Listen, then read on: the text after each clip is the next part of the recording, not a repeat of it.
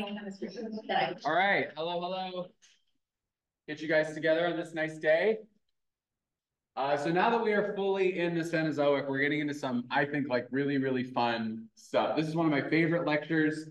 A lot of the building blocks to understand the biodiversity that we have on our planet right now and why things are the way that they are in different places on our planet.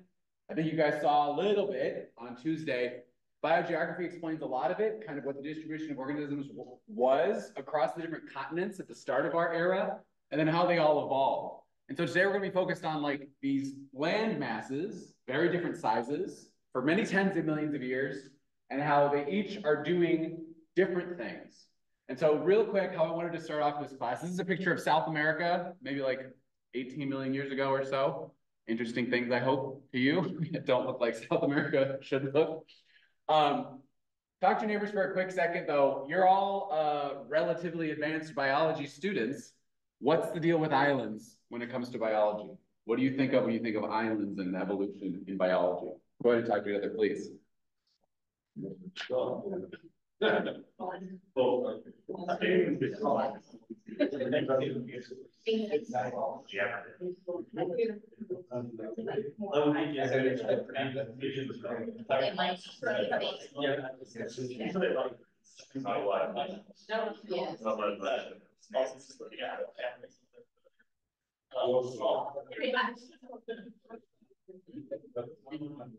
Explain the pictures. It's on that different beach.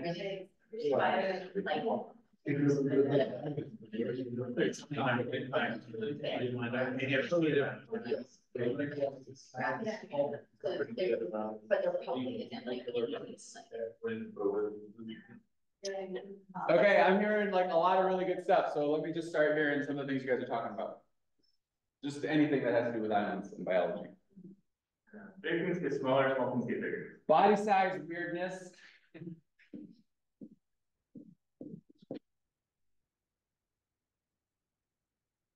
I heard somebody else say the word weird. That's always a comparative term, right? That's not an objective, absolute measure of anything. Islands exist in our minds like off on the side of mainlands where normal things happen, which is of course not a very fair way of looking at it at all. But on islands, things can get different. A really excellent example that's really well known, especially on pretty small islands, is body size. Larger animals getting pretty small, small animals being relatively huge. That's something we definitely see on islands, usually small islands. I also want you guys, well, let me get some more ideas before I say anything else. High endemicism, low biodiversity. Relatively lower biodiversity, potentially, and high endemism. So things that live there and live nowhere else tends to be higher, especially for, of course, we're talking about terrestrial organisms on terrestrial islands. You guys can also think of islands as like an idea in quotes, right? There's geographic islands, islands meaning that kind of isolated place. I heard people talking about gene pools and stuff. What was that about? There's no gene flow. No gene flow. So what does that mean? There's no new alleles coming into the population. No new alleles. So again,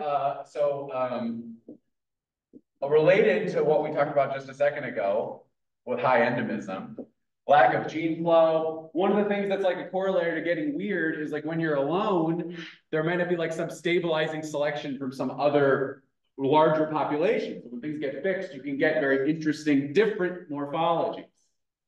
Any other ideas? Huge founder effect. Founder effect? That's the genotype that arrives, and of course the corresponding phenotype of like maybe an immigrant that does make it to an island has a huge effect on the subsequent evolution. These are all great ideas. When you think about biology and you think about evolution, you are usually thinking about things like this, and these are usually related pretty strongly with like Hawaii-sized islands, Galapagos-sized islands, individual Indonesian-sized islands. How do you guys think about islands when it comes to like continent-sized islands? An island as big as Africa, an island as big as Australia, which probably isn't that hard to imagine, an island as big as South America. So talk to each other again, what does it happen on those continent scale islands? Slightly different.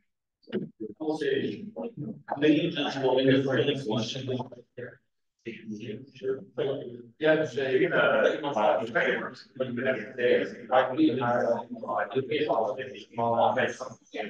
don't do that anywhere else there. I think here, everybody, they're so loud. Right. You know, they're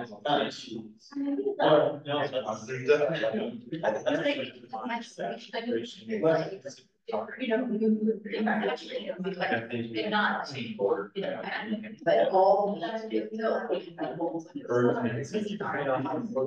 agree. That's for the Super Bowl. The South, you find like. It's like, it's like. Like, well, I'm the rest of them. It's like.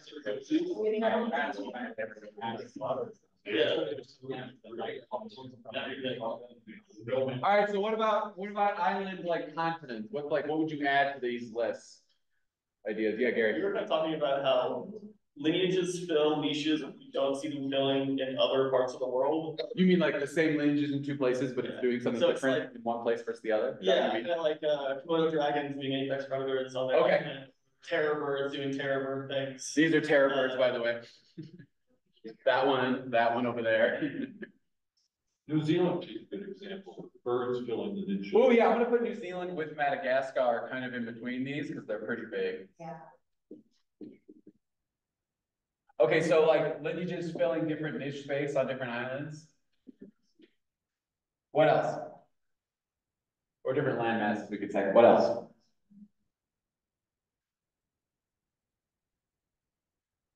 Like a relic species of fossils. Oh, so say more. Like maybe even whole branches of tree of life that are found there, but they aren't found like anywhere else in the world because they got like wiped out by. Platypuses, anybody? Echidnas, right? So animals that are restricted to certain places now, and maybe the geography of that place, the isolation of that place is one of the factors that contributes to a clade that's like relatively ancient. Something like, maybe something like the Tuatara in New Zealand. That's definitely possible.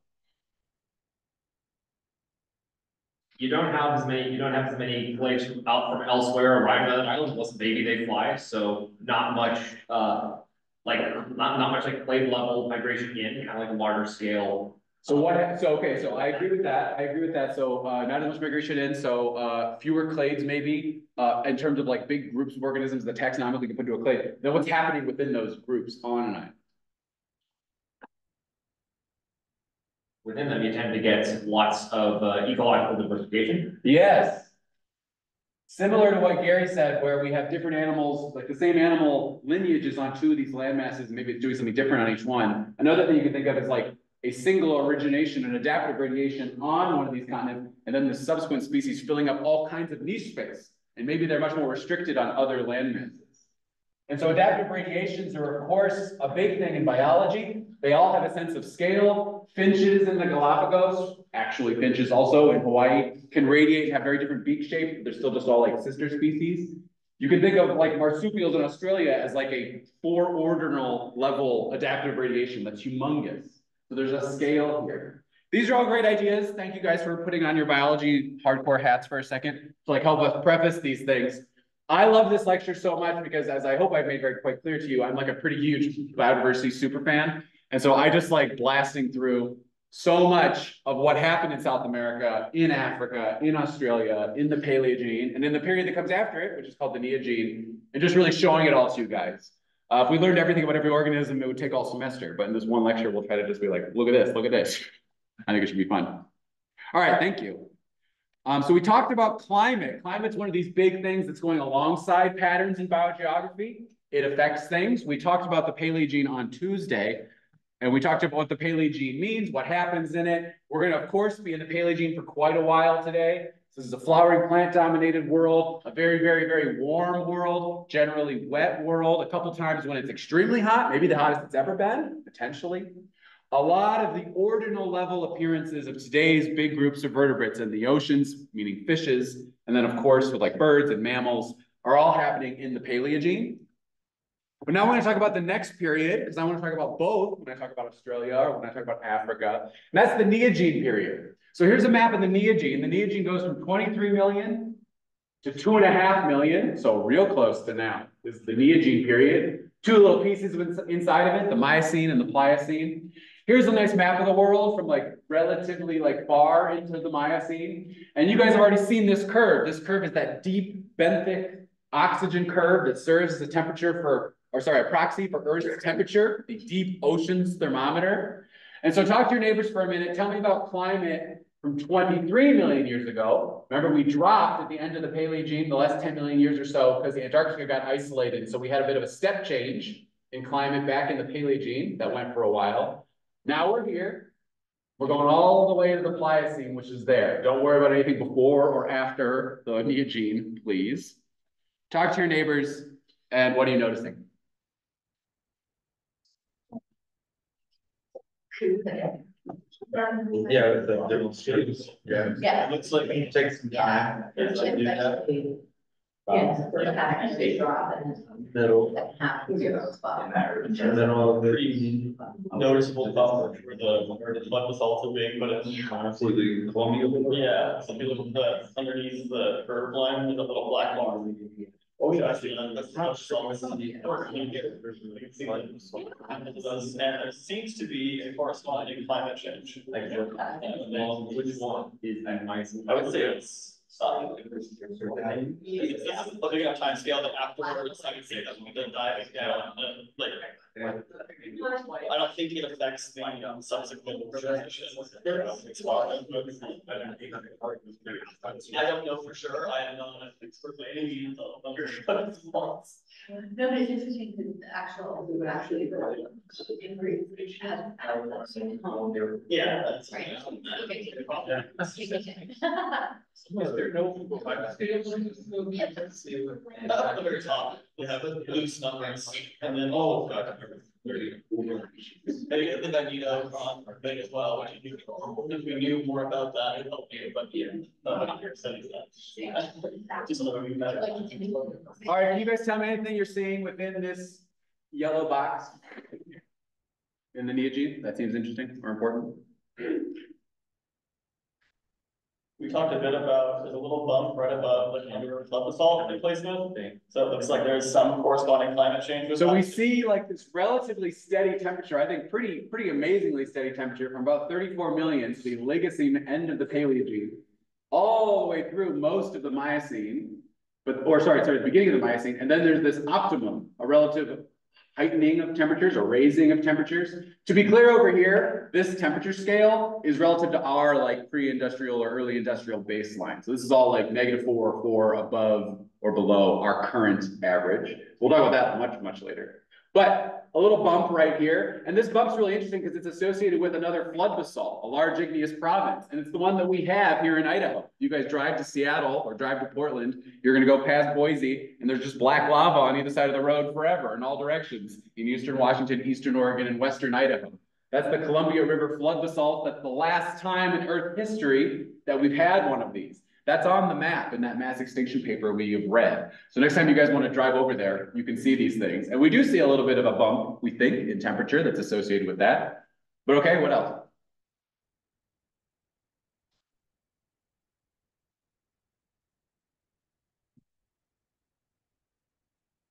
I think it looks pretty stable, I mean, relatively. Pretty stable, a little bump, kind of a drop down right here. Relative to there, right? This and this are different lines, but they're not crazy different. If you guys look up top, I know it's hard to see. We see the like full-on glaciation of West Antarctica, and then the beginning of the glaciation of the Northern Hemisphere. Not very extreme, but starting to see permanent ice up in the Northern Hemisphere in different places. So as this temperature cools down, we start to get more ice on the planet. Not as extreme as it's gonna get, but it starts to show up. Okay, that is some like little bit of a baseline. Cooler in general, absolutely, than the Paleogene. Obviously much warmer than today for the most part. Cool. So here's other things happening in the Neogene. We're in a cooler state. Antarctica gets fully glaciated. It's only in the Neogene that one of these island continents finally connects up with the northern landmasses. Africa does it first. Arabia, the Arabian Peninsula, is part of the African continent, although it is drifting away right now. And so the Arabian area, what's now the Middle East, is the first point of like really strong connection between Africa and Eurasia. And of course, Eurasia is almost always communicating with North America. So Africa is the first of these island continents to join up, and that happens pretty early in the Neogene.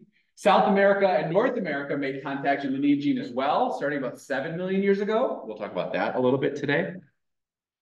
In the seas, most of the major marine mammal groups show up in the Neogene. So the ones that don't show up in the Paleogene are things like seals and walruses and otters and things like that.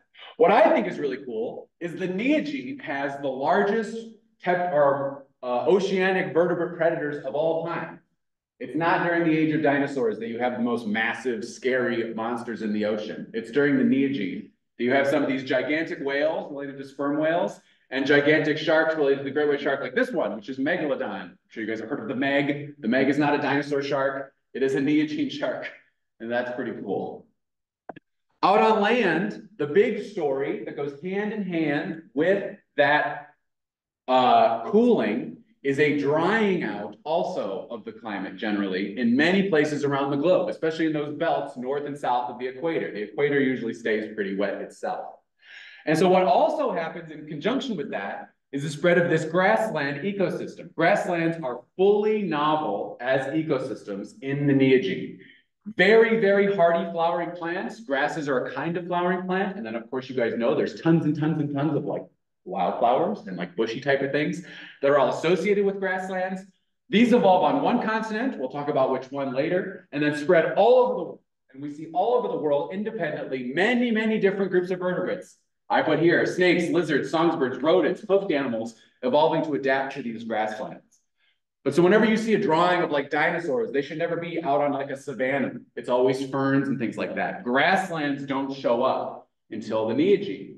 That's very cool. And then the other story of the Neogene is the things like Africa connecting to Eurasia, South America connecting to North America, and an increasing homogenization of the terrestrial vertebrate fauna of the world. Relative to the Paleogene, the beginning of the Neogene, a lot of these land masses are very different from each other. Here's our little look at the placental mammal diversity to remind you guys these big picture divisions that DNA has helped us elucidate amongst the placental mammals.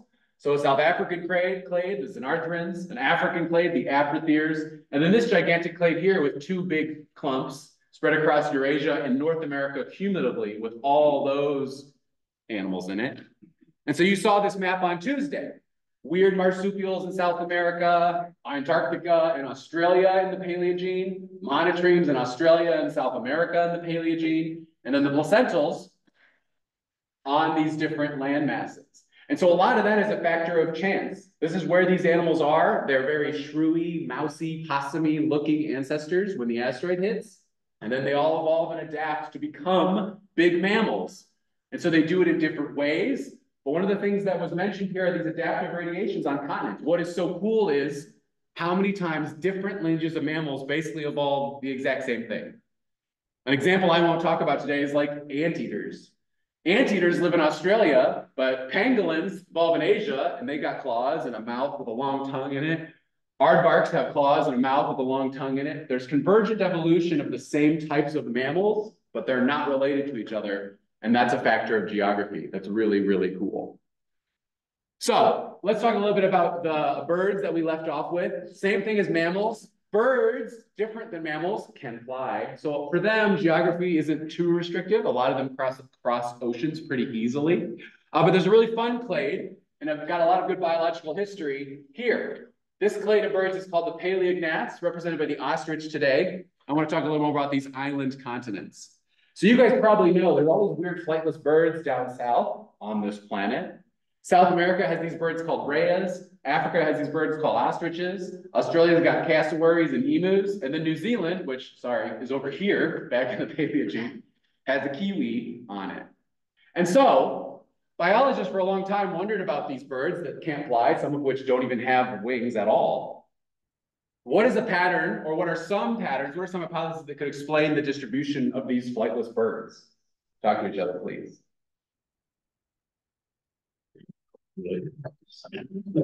They are related. Yeah.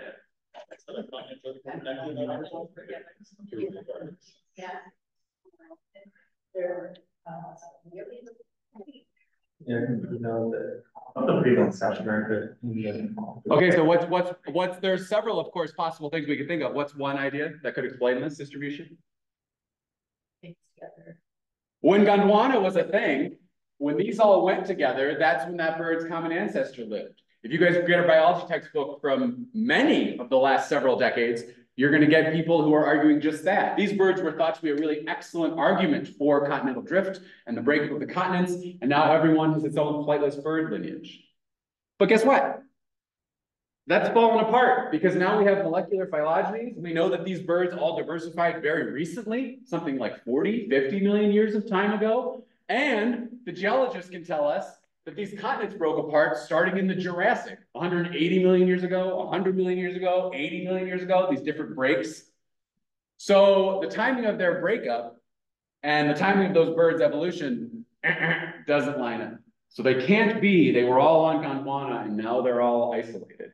So what other things might we look for to figure this out or get a satisfying answer? There's lots of things we could wonder. Talk to your neighbors.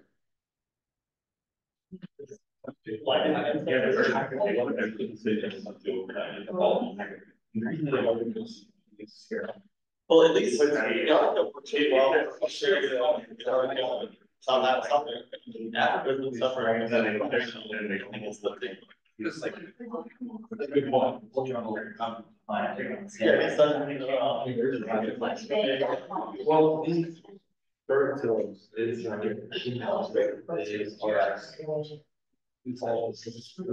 All right, what are some things we can look for to help us out?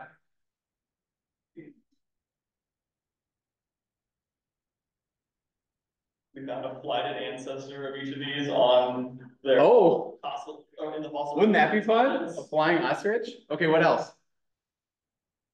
Anything else that might help us? This one I wondered. So of course, there's a couple different things. One thing is this other bird, which you guys might not know anything about, and that's fine. These birds are called tinamous. They live in South America. There's many species of tinamous. Tinamous absolutely have their wings and absolutely can fly. And everybody's known for a long time that they're in this family, this group, this clade of flightless birds. And so for a long time, all the ornithologists were like, well, they must be sister to all the ones that can't fly.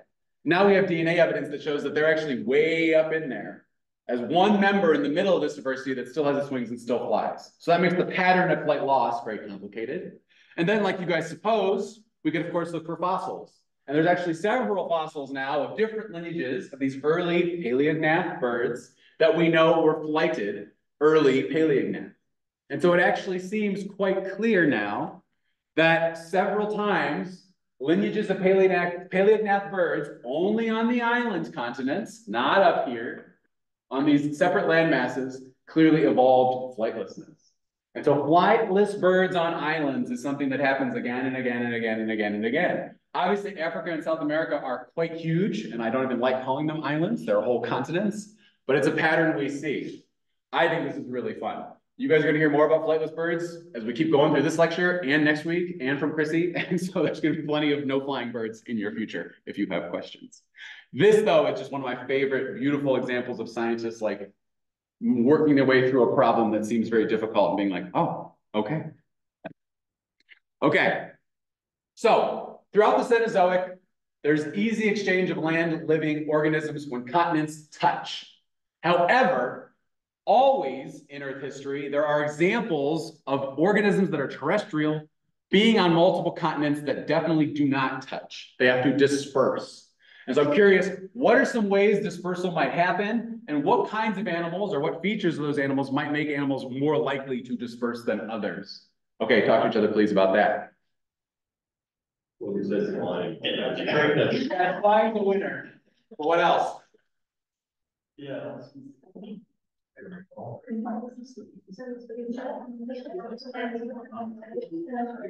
I think it's right now. So too much you get that share.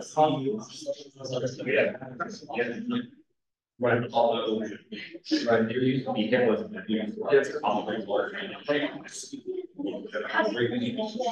We talk about.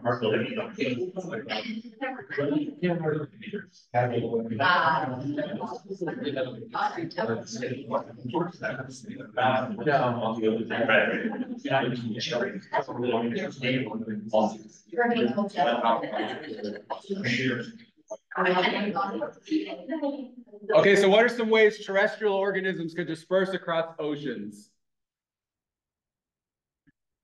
Yes. Hurricanes, say more, please. Well, hurricanes. can Sharknado? What are you talking about? Yeah. Well, they can like gather birds vegetation and move it. And Move actually it. Do you mean like literally like on the crest of the wind? inside the eye. Oh my God. Okay, interesting. So storms, weather systems, good. What else? Mass wasting. Swimming, what? Mass wasting of what they created rafts. Rafts. Who's heard of rafting? Rafting is a really fantastic thing. Rafting is the idea that you'd have these, and they have been observed in the modern world in big river systems, these mats of vegetation, these logs, which can very often be distributed after storms. And you have huge amounts of vegetation that maybe drifts out in the ocean. You have to think of all the hundreds of them that just end up sinking and don't go anywhere. But occasionally some washing up on an island. That's how most of the islands in the world get populated in the first place with terrestrial organisms. So of course it can happen between continents. These are interesting things because they are very rare to expect at any given moment or with any given storm. But when you have millions of years, it almost becomes an inevitability. You're going to have some transfer between continents that are close enough, and if the currents line up in a certain way to make the dispersal happen.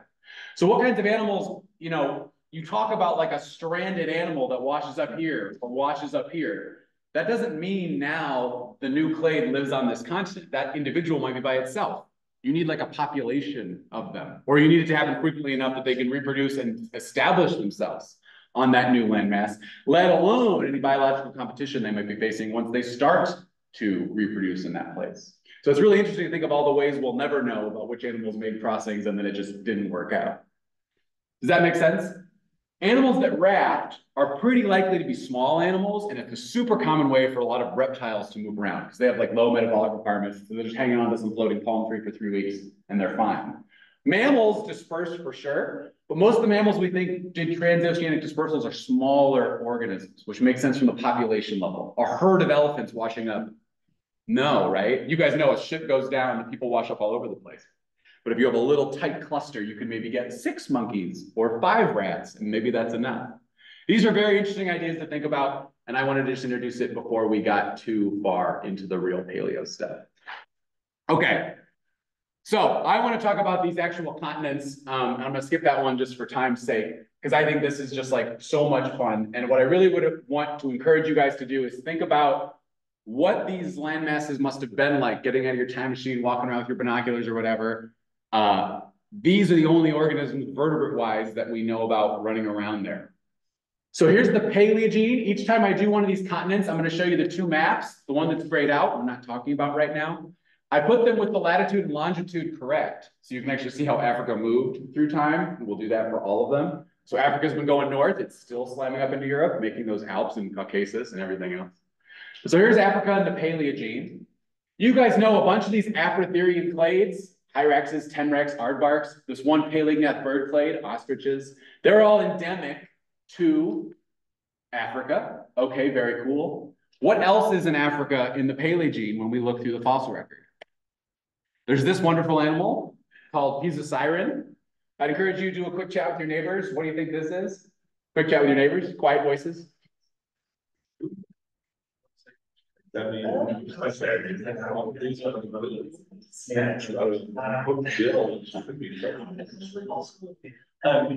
Based on.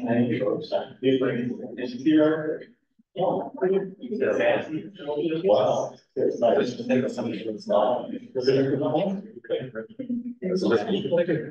All right, any non-grad student takes on what this might be? Yeah? I think it's a manatee. Why do you think it's a manatee? Because it's siren. Yeah, they're all Sirenians. And so this is one of the best known fossils of really early members of the Sirenian lineage. So of course, that's a manatee with its legs still walking around on land. Very fun to imagine. Manatees today, of course, have no hind limbs whatsoever, and their forelimbs are adapted into flippers. But if you ever go to an aquarium or you go swimming with them in Florida or something, check their flippers. They've got big hooves at the end of those flippers. So these are Afrotherian mammals. Their teeth are very similar to the teeth of hyraxes. So there's Pisociren, a terrestrial herbivore, not an oceanic swimming herbivore. What about Moratherium? What does Moratherium look like to you guys? I think it looks a lot like Pisociren, I'll tell you that. They look like each other.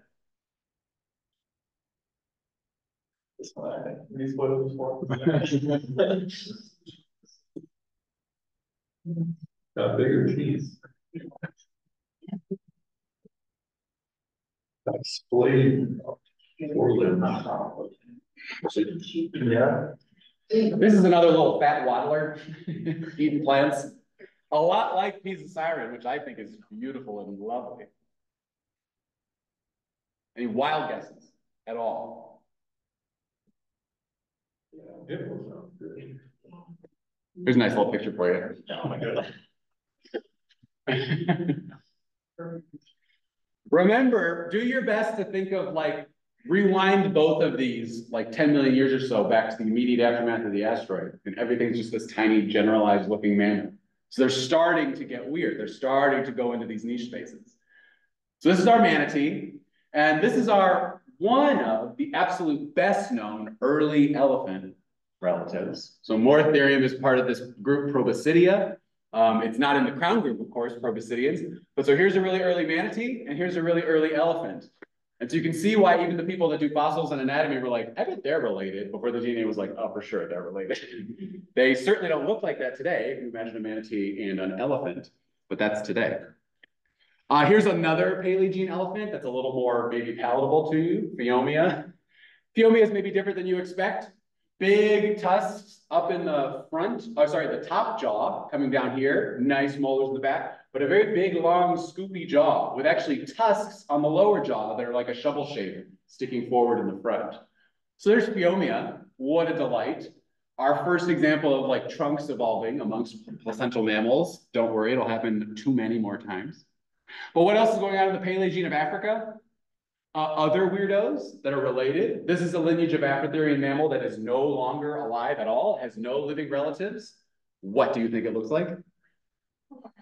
It certainly looks kind of like a rhino, doesn't it? Except unlike a rhino, which has a horn made of keratin, this is the bones of the skull of this giant animal called Arcinotherium. That's the bones of the skull with some sort of covering on it. So Arcinotherium is pretty wild. I have to imagine those are sexually selected, but I can't really tell you that. This is another animal that is related to elephants and manatees, but again, no living relatives. So think about that endemicity, things that are happening on these islands.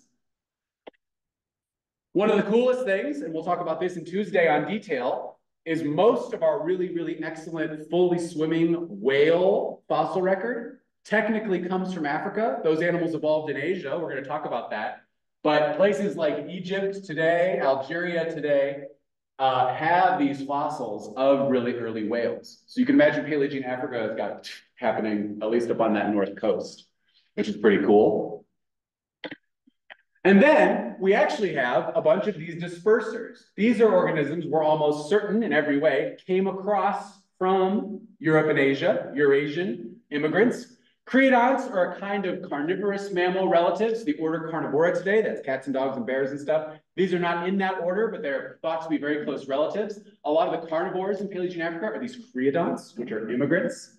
There are also a rodent radiation in Africa and a primate radiation in Africa. This fossil's from Egypt, and there's hystricomorph rodents all over Africa. You guys ever see a phylogeny of Rodentia today? There's a whole clade that very obviously has an African origination point. Rodents, primates, carnivores came in across the ocean and then adapted here during this time. These animals, we think, were there from the beginning of their evolution. So slightly different, but it's still all Paleogene Africa.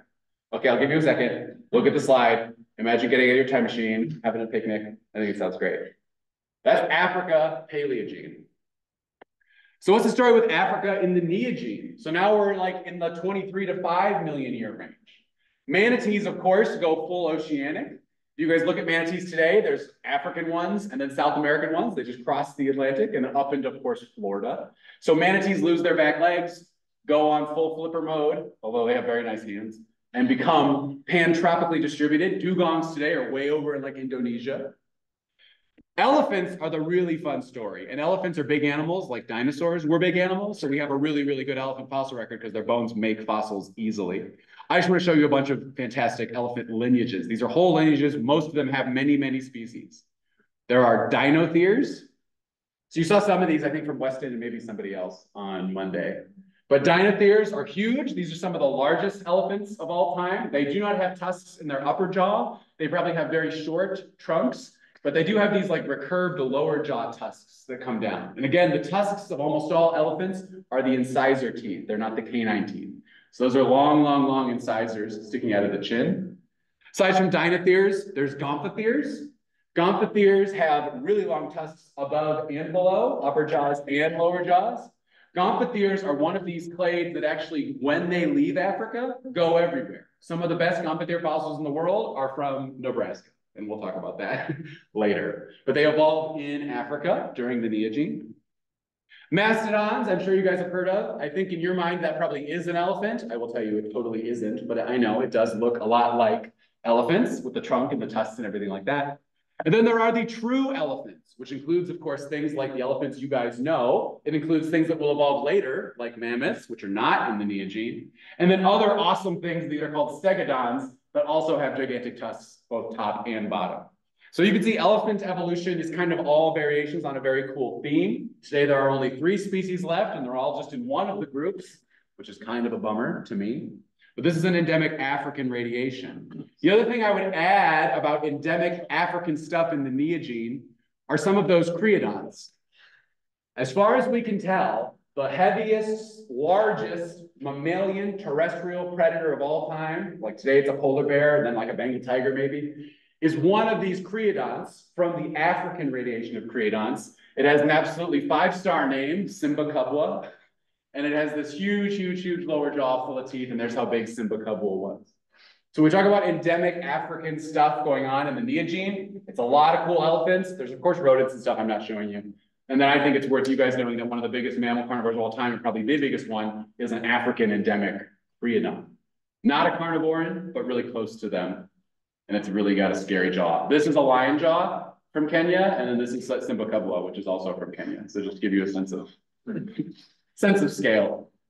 But okay, important is that we know from geology that Africa is the first of these island continents to communicate with the North America Eurasia supercontinent, the quote unquote mainland of the Cenozoic.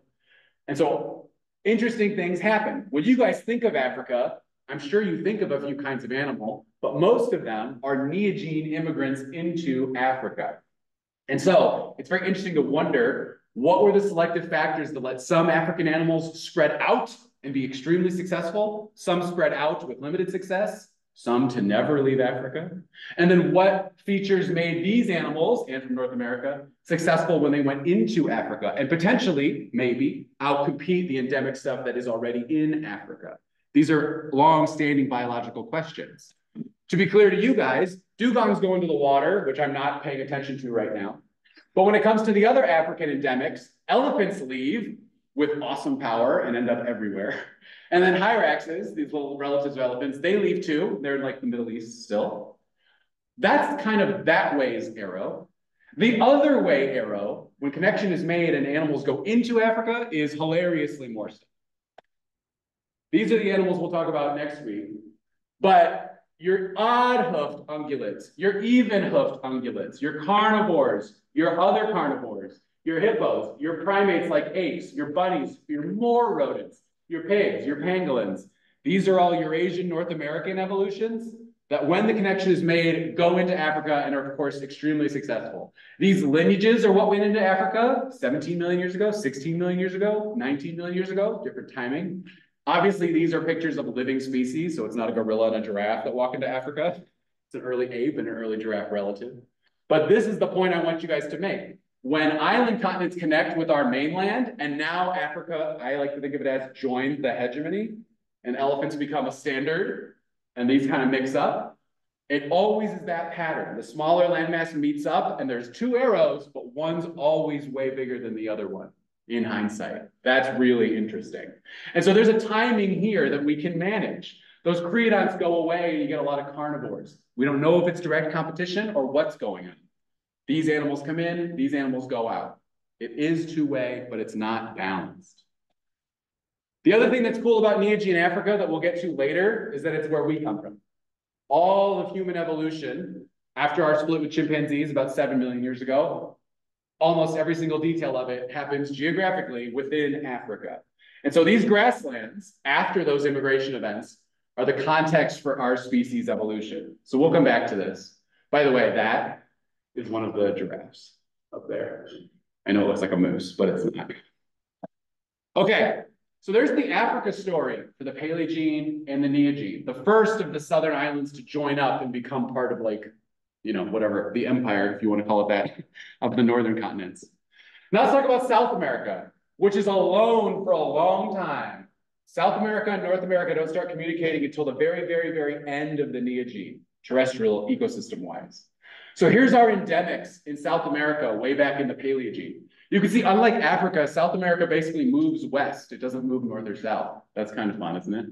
Okay, we have our marsupial lineages, 1, 2, 3 of them. We have our monotreme lineage, fun, in the Paleogene. Some of these endemic placental mammals, like the armadillo lineage, the anteater and giant sloth lineage, which is really just the sloth lineage. And again, another one of these paleognath birds, this one's called a rhea, that is endemic to South America. So here's our little baseline based on what we know today. Now I'll show you guys some of the other stuff. Go ahead and talk to your neighbors about pyrotheres and australotheres. Do you like them? Make a couple quick observations. Okay.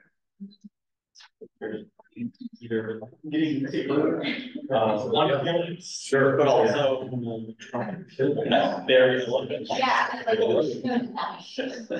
But South America is isolated. I do know, boy, yeah. Right. Tusks are, or almost in their mythology.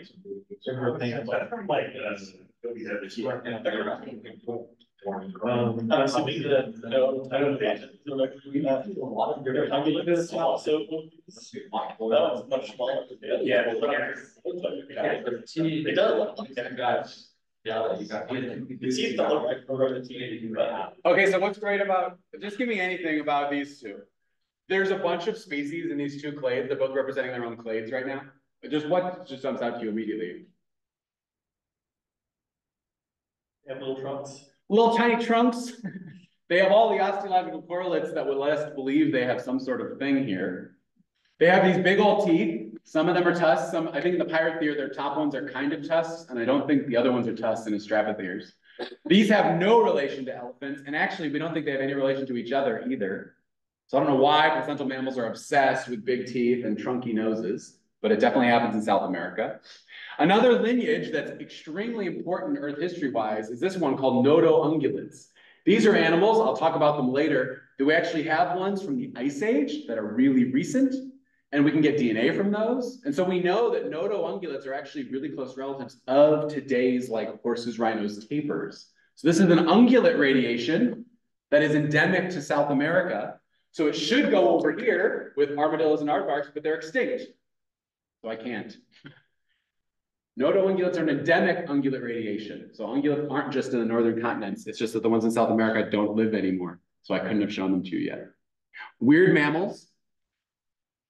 Other fun carnivores of the Paleogene of South America.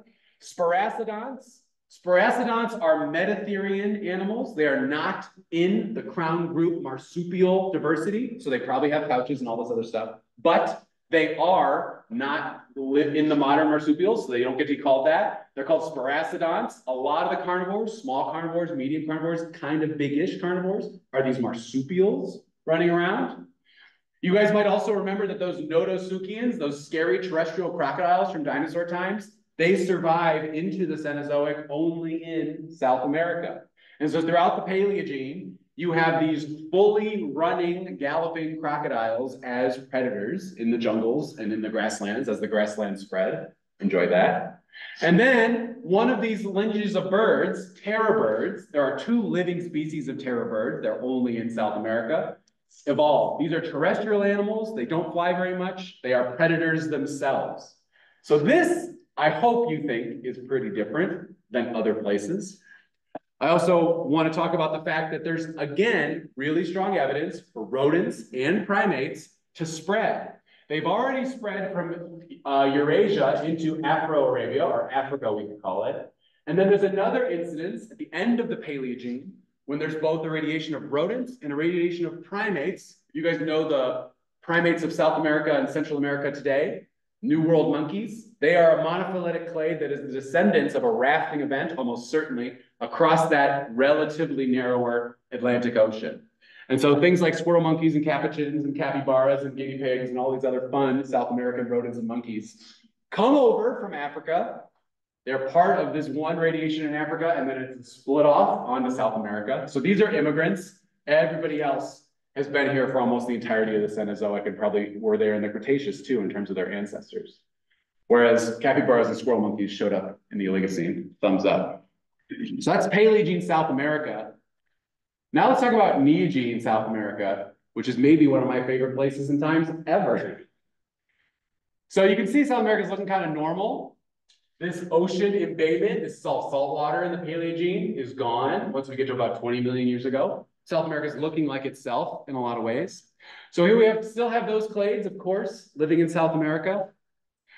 Here's what some of those ungulate lineages look like. Some of the nodo-ungulates become quite big. You get rhinoceros and horse-looking animals that are not rhinoceroses and horses. They are these nodo-ungulates, an endemic radiation of ungulates in South America. One of the more extreme members of those radiations are these animals called the top terns, which again might have trunks, even though they're basically very camel-like in a lot of their details. Their teeth are extremely not camel-like, but they look something like this, which I think is pretty cool. The sloths go kind of buck wild in the Neogene. There are several lineages of giant ground sloth. All ground sloths aren't one part of the sloth evolutionary tree. Many members of the sloth evolutionary tree get quite big. Something that you guys might think is interesting is today, when you think of sloths, you think of this, I think, probably you do. And this, there's 2 species today. Oh, sorry, this one, that one, and that one. Both of these arboreal, sleepy sloths that we have now, they're not each other's closest relative. Both of them are related independently to different giant sloth lineages. And we know that from their DNA. So the 2 sloths today that look like this are just the relics, because living in the trees ended up working out when the humans came.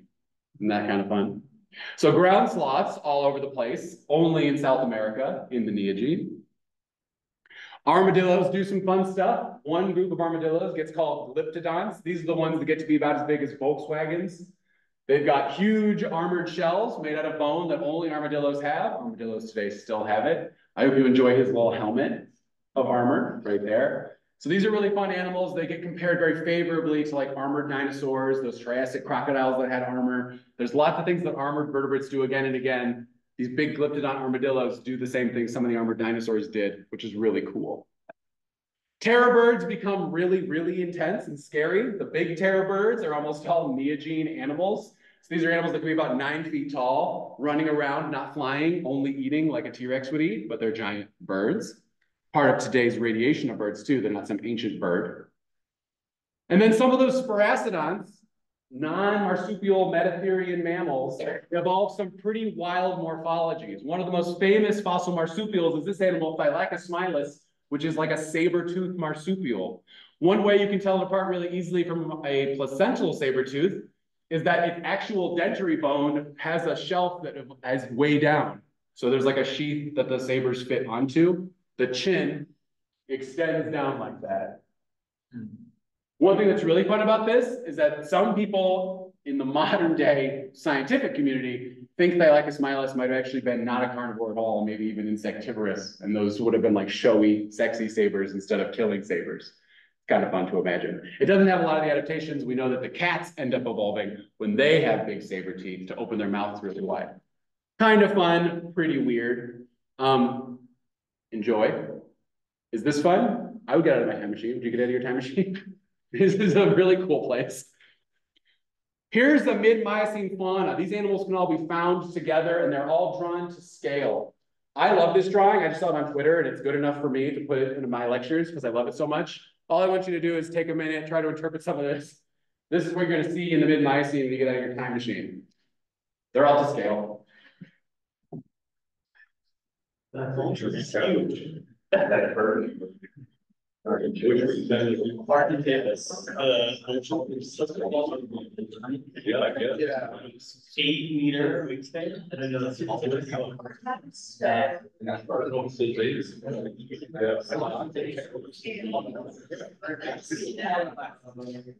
I think birds are down there. I think to be that large. I think that they especially. Yeah.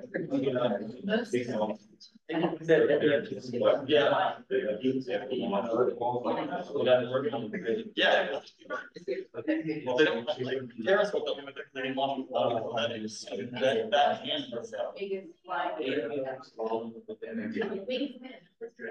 That's a huge gap. Yeah. Pretty. The alligator, Prosaurus. Yeah, the huge. It's fun how many times, like, that's pretty great. Show them, like, we get the notifications, you know, again here. Today, there's still new stuff. Okay, so who do we want to talk about? Argentavis. Argentavis, this one of the biggest flying birds of all time, related to condors, which are still an American radiation of like vulture-looking birds today. The Andean condor, still alive in South America, currently one of the heaviest flying bird, but Argentavis is quite bigger than that. What else? Does everybody love how big this rodent is? This is a capybara relative. So it's a pretty big rodent. What else? Well, the saber-tooth marsupial is smaller relative to a lot of those things that I would thought. It's not a big scary monster. The skull's like this when you hold it. Yeah. I can't tell you how much I love this organism. Terrestrial, like Jurassic, Cretaceous, Paleogene, Neogene lineage of running predator crocodiles.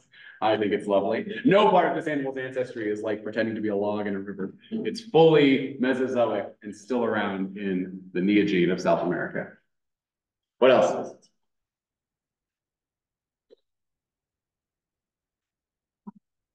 Oh, we talked about a few. I'll take that. Enjoy it. Here's just some really fun sizes to give you some sense of scale. So the biggest terror bird in terms of height is one of these massive ones called Kalenkin, or sorry, Kalenkin. So there's Kalenkin's size. Kalenkin cannot fly, as you might imagine, but it's pretty quick, running around in the grasslands as a predator, as I hope you can imagine. Here's the largest Andean condors today, and here's Argentavis when it comes to wingspan. Comparison for you. Here's how big those giant capybaras were. A lot of the South American mammals are really fun because the people who named them just put people's first and last names together to make a lot of the taxonomy. So this giant capybara is called Joseph Artegasia. I think it's great. It's not helpful for knowing what thing's what if you don't already know the names, but it works. So there's that giant capybara. And then one of the biggest freshwater turtles of all time is this giant freshwater turtle from South America. And it has again, a 5-star name, Stupendemes. Emes is a popular suffix for turtle names, and this one's pretty stupendous. So here's some South American giants for you: the terror bird, the condor, the river turtle, the capybara. I want to talk a little bit about South America's geology and its like evolution as a landmass, because it's just like beyond beautiful and fantastic. You might know that the mountain systems of South America, the Western Amazon, is some of the most biodiverse land on the planet. And certainly when it comes to things like birds and a lot of other groups, South America's got way more diversity compared to the rest of the world than it has any right to have. And a lot of that is due to climate alterations and this mountain building that happened in South America. So a ton of biodiversity is there because of the geography. And so for almost all of the Mesozoic, South America is part of Pangaea, it's part of Gondwana. It's a low continent. There's no real good evidence for like any real topography or mountains, like big ranges at any time until we get into the Cenozoic. As South America is moving west, the Pacific Ocean is getting crushed. We're getting this like ring of fire system all over the Pacific, and we start to see building of mountains. Those mountains start in southern South America and propagate up through northern South America. So that a lot of those volcanoes and cool stuff that's happening right now in like Costa Rica, Panama, Colombia, that's all still actively rising. And you guys probably know way down in Patagonia are these crazy ancient mountains. This all is a big Cenozoic mostly thing that happens. All of this biodiversity I'm talking about today in South America is happening in here, what is now the Amazon. But here's what South America looks like. 33 to 23 million years ago, you have this relatively low-lying continent. That big seaway that was invading all the way into here, the beginning of the Cenozoic, has been draining out as the bottom of the continent's lifted up. It's draining out into the Caribbean. So you have this huge river system going like this, 33 to 23 million years ago. That's the end of the Paleogene. As we go into the Neogene, into the Miocene part of it, what happens is some of that water gets trapped in here, and you get, as far as we are able to tell, the largest wetland ecosystem that's ever existed in Earth history. It's called the Pebas mega wetland ecosystem. It is influenced by all the precipitation that's gathering in these mountains, and of course, remnants of the seaway that used to be there. I'll talk about that in a second. And what's really cool is, as these mountains keep building up, this is today's Peru, Ecuador, Colombia, as these mountains keep building up, eventually that water stops flowing north and spills over this really low terrain in the middle. And that's when we get the development of what is now the biggest river in the world by a huge amount, which is the Amazon River, like this. And so the continental evolution of South America is so fantastic, and so much of the biodiversity we have there is a result of things that happened in this tectonic and geologic past. I like this. People noted this back in the 1800s when like white people were fishing there for the first time. The Amazon is absolutely full. This is vertebrate paleontology after all. The Amazon is absolutely full, and some of the best fossils from the Amazon River Basin are of fishes, of these types of fishes, as well as river fishes, as you might expect, which show us all the ways that that deep part of the Amazon used to be connected to the Caribbean to the north. There are saltwater fishes that are now totally freshwater adapted, and they might be the only members of their lineage in the world. There's puffer fish way up in the headwaters of the Amazon River. There's stingrays. You might not know all of these fishes, but I will tell you, for the most part, these are marine organisms. But because of South America's history, you can catch a flounder in like not oceanside on Peru. I think that's really fun. And so there's all these fun indicators of that past. When it comes to the tetrapods, that mega wetland system is really fun and really interesting. Of course, there's animals like piranhas in that ecosystem.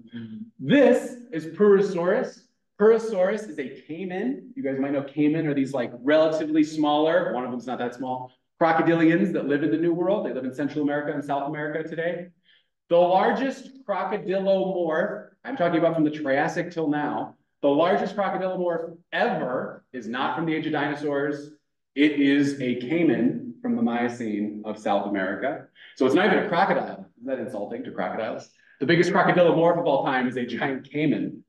And so this caiman is awesome. There are a couple really wonderful fossils of giant sloths that quite obviously got eaten by this giant caiman. They got big holes in their femur where it took a bite, which I think is really cool. That mega wetland system has an absolutely insane amount of crocodilian diversity.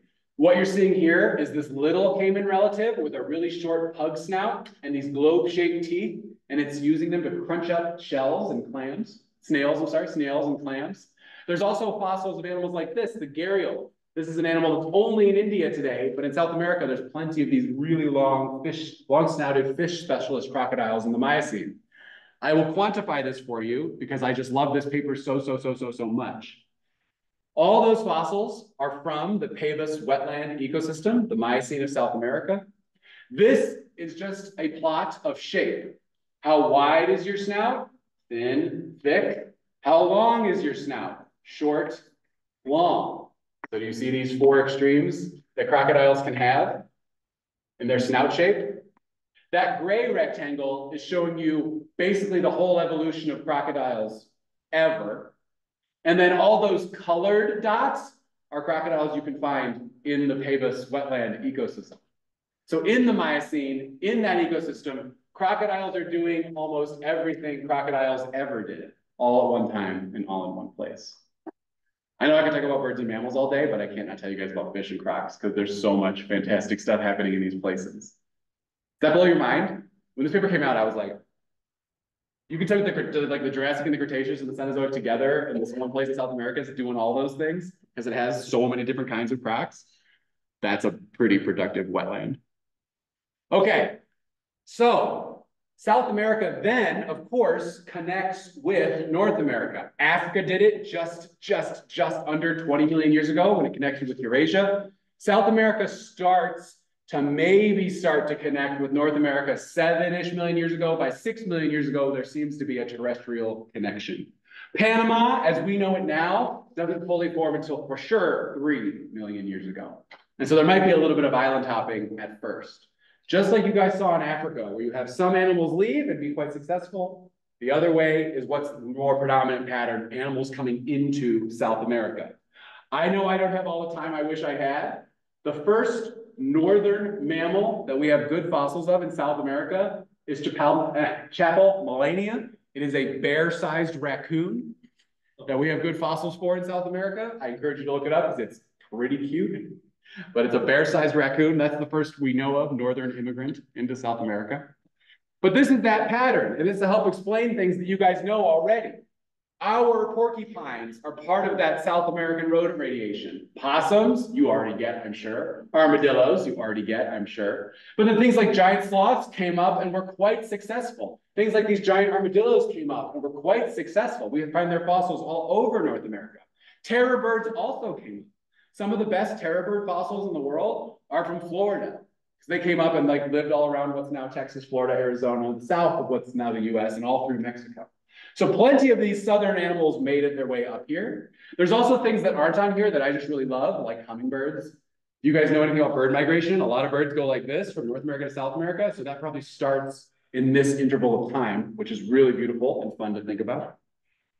The animals that go the other way, I hope you see, it's a lot like Africa. Animals you guys might associate with South America today, because of course, as a species, they live there. But their bigger clades are part of this invasion going the other way into South America. Again, with the carnivores, there's dogs and cats in South America now, deer and camels, odd-hoofed ungulates like tapirs, bunnies, and then some of these elephants, the gomphotheres, are the only ones. The gomphotheres, I'll say it again, are the only ones that go into South America. You never get any mammoths or mastodons in South America. It's all gomphotheres that survive until the Pleistocene, until the Ice Age in South America. But it's an uneven arrow. These animals are now pretty much a lot of the big mammals of South America. That is not true up here. Possums and porcupines and armadillos are around in North America, but these clades are still most of the big mammal diversity, body size-wise, in North America. That makes sense? This thing is really well studied. It's really fun. The GABI, the Great American Biotic Interchange, it's been known for a long time. And these questions, which you could apply to Africa too, are really, really interesting. What makes the quote unquote northern animals so much more successful, seemingly, and in terms of duration and what's around right now, it has to be true. And what led the southern animals that did survive for quite a long time and do quite well to be so successful, whereas other members of the endemic fauna of South America just disappeared. This is very, very cool and very, very interesting. All right, what time is it? Oh yeah, 12:03. Only one left because Antarctica doesn't have anything to talk about, and that is Australia for now. So let's talk about Australia. Here's Australia 50 million years ago in the Paleogene, and we'll get to Australia in a second in the Neogene. You can see places like New Guinea are underwater for almost all of this time. So Australia's got 4 of those marsupial lineages that are totally there at the beginning. 1, 2, 3, and 4. 2 of those big bird lineages, the emu and the cassowary, which are actually each other's closest relative. So that's kind of handy. And then the monotremes are in South America at the beginning, and of course are still there today. So here's our starting point at the beginning of the Cenozoic. What do you guys even think of when you think of animals that are endemic to Australia, but aren't these ones I've already showed you? Talk to your neighbors for a second. What other animals are in Australia that aren't these marsupials and emus and platypuses? See if you can come up with anything. I just flagging, someone asked me to do that. Yeah, that's great. I imagine. There are some parts. There sure are. Yeah. Oh, no, wait, no, do that, no. Yeah, yeah. When you think of Australia, things will be fire, don't be thinking about. All right, what are we talking about? Reptiles, lots of reptiles. What else? You can get specific about reptiles if you want to. Got some weird fish, they still have lungfish. So yeah, there's still a lungfish. Now, what's fun about that lungfish, I haven't talked about that at all. There's a lungfish in Africa, there's a lungfish in South America, there's a lungfish in Australia. Those actually might be breakup of Gondwana fishes, unlike the ostrich, the emu, and the rhea. Those lungfishes might actually have moved with those continents, actually. Okay, so I like the reptiles. When we think about these animals, you guys might not know too many of the fossils yet, of course, but this is the really carnivorous clade that's alive today. It has things like the Tasmanian devil, and then a lot of these are big herbivores. But what else is on the landscape? Of course, it's very reptile-y, except for a few fun details. There actually is an opossum relative in the Paleogene of Australia. It probably also came from Antarctica. It also doesn't live very long. There's only a handful of fossils of it. But I like that there's also a placental ungulate, one of those notoungulates. There's a really interesting fragmentary fossil that people think might be a notoungulate at the very beginning of the Paleogene in Australia. So two of these mammal lineages that have nothing to do with it anymore. Somebody's hanging around, just like there's a platypus in Australia, or sorry, in South America for a second. I think that's kind of fun. But otherwise, it's a lot of reptiles. A lot of these mid-tier predator guilds are filled by reptiles, which is fun. Varanid lizards, AKA monitor lizards, are really important terrestrial predators in Australia and all through like Southeast Asia. They're really interesting. The Australians call them goannas. Anybody ever see Rescuers Down Under? Maybe? It's pretty old now. Okay, well, the lizard's name is Joanna because Goanna, and I always think that's fun. Crocodiles are a big part of Australia's history. There are some terrestrial crocs that we'll talk about later, but they're a big part of Australia. And then I think I heard somebody out there say it a second ago. There's a whole lot of snakes in Australia. And again, this is probably a fluke of geography. There's a whole adaptive radiation of snakes that's specific to Australia. Almost all of them are part of the clade that is the cobra clade. So that's why Australia's like snakes are so scary and joked about all the time because they tend to be extremely venomous. All the other continents have snake radiations in this other group, the colubrids, which is like racers and garters and rat snakes and stuff. Not really venomous at all. But Australia's radiation is mostly venomous. I think that's funny. Who are the only placental mammals? I'm not talking about seals and sea lions and whales. Who are the only placental mammals probably in the Paleogene? Besides this one, that only lasts for a second. Bats. Bats, because they can fly there. Anybody read Stella Luna? Stella Luna is a little kid story about a big old Australian fruit bat. Well, yeah, a lot of bats throughout Australia's history because those placentals can get there on their own. And that's really fun. So here's Australia in the Paleogene. This is modern snapshots to give you an idea of what the diversity might have looked like. There's no fossils really on here except for these two indicating fossils. Because Australia doesn't really have a very good Paleogene fossil record. Australia is a very flat continent. There's not a lot of sedimentation. There's not a lot of fossils getting made. So Australia's kind of got some stuff that it bums me out. But let's talk about the Neogene when stuff's really fun. And we do have a lot of really good fossils. So this is some really excellent Neogene paleo art. Here's all your members that are still around. And here's a nice mural from the Museum in Queensland, I'm almost certain. Talk to your neighbors. Who's in this mural? What's going on? Who do you recognize? The short-faced kangaroo. Yeah, I can,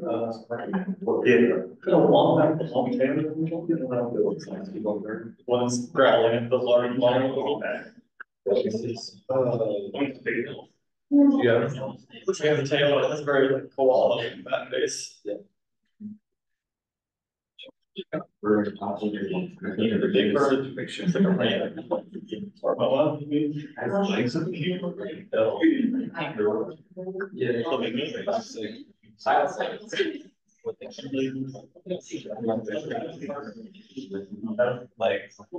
very. Yeah, I think the crow. Some of the guys in the home, or just blocking turtles sometimes.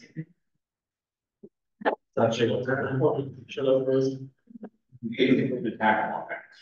All right, who are we recognizing up here? Or we think we might be recognizing? It's like a wombat, you know? This is a great big wombat. So wombats are in this clade diprotodons. That's where also koalas are and kangaroos are and like sugar gliders are. But this is a great big wombat, like hippo-sized wombat. So again, think about these patterns of like on each island ecosystem, there's mammals that are going to fill really similar niche spaces to others. So you've got rhinos on one continent, hippos on another continent, and those notoungulates in South America, and these giant wombats in Australia. They're all these big lumbering herbivores of a really similar body mass. That's really cool. So you got a big wombat, look at that nose. What else? Thylacines, the Tasmanian tiger, as you guys might know, this animal only went extinct 100 years ago or so in Tasmania, but it was on mainland. The thylacine looks a whole lot like a dog, which is spectacular because it's a marsupial. So another example of that convergent evolution, that filling of niche space, these little carnivorous marsupials, looking very canine-like, but they are not. What else? The kangaroo, there's certainly plenty of kangaroos and wallabies today, and wallaroos. But this is a really big kangaroo called the stilt-leg kangaroo. It has a very short face, very long legs and huge feet. That foot has one single gigantic toe. One gigantic toe. Some of these guys are about 10 feet tall. And the biggest of them were thought to be too big to do any kind of like hopping, like you see a kangaroo do today. They are thought to have like walked on their toes. The reconstructions of it are really spectacular. These animals are often compared very favorably to giant ground sloths and other animals that would sit back and like bring vegetation into their mouths with big long arms. Actually, therizinosaur dinosaurs too. So really fun, interesting, browsing kangaroos. What else? It's like a crow. Yes, we've got a little crow, which is related to the birds today, of course. These are cockatoos. There's all Australians do a great job with their names, right? Lorikeet, cockatoo, koala, kangaroo. It's all very good stuff. Mostly Aboriginal words, of course. You got your giant lizard. We'll talk about that in a second. This thing, which no one said anything about, fine. And then this one, which is my favorite. This is called Thylacoleo. That is a carnivorous koala. It is often called the marsupial lion, but it is a koala relative. Huge claws, very sharp teeth, convergently like the teeth of cats and dogs in that they have a blade, molar, premolar situation happening. So this is one of your terrestrial carnivores in Australia, a really intense koala. So there's some stuff there. Thylacoleo is the koala lion, diprotodon. This is a duck, by the way. It's not one of the other relatives. It's called Gramormus, also huge. And then this is fun. Megalania is this giant monitor lizard. It is, as far as we can tell, the biggest terrestrial lizard in all of Earth history. So think about all these big things. The biggest snake ever, Paleogene, South America. The biggest croc ever, Neogene, South America. The biggest terrestrial lizard ever, Australia, Neogene, and Pleistocene. So a lot of these reptile lineages are hitting their maxes outside of like dinosaur age of reptile time. I think that's fun. Thylacoleo is one of my favorite animals in the world. It is one of the only examples anybody can find of a clade of tetrapods that became herbivores. And the whole radiation is herbivorous, wombats, kangaroos. And then this is a secondarily derived from an herbivore clade, obligate carnivore. Really fun. Just for fun, I want to show you where some of these things have been popping out. So here's our Laurasia theodiversity that you guys already have seen with a little more detail up top. So here's where your notoungulates go. Here's where those creodonts go. And then here's your aphrotheres, where those weirdos go. And where we think maybe these two go, which is really upsetting because nobody can tell. But okay, that's all I have for you today. And on Monday, we are meeting here at 2:30 and we're doing 9 presentations. I've got a plan, don't worry. It's going to be awesome. All right, I will see you guys then.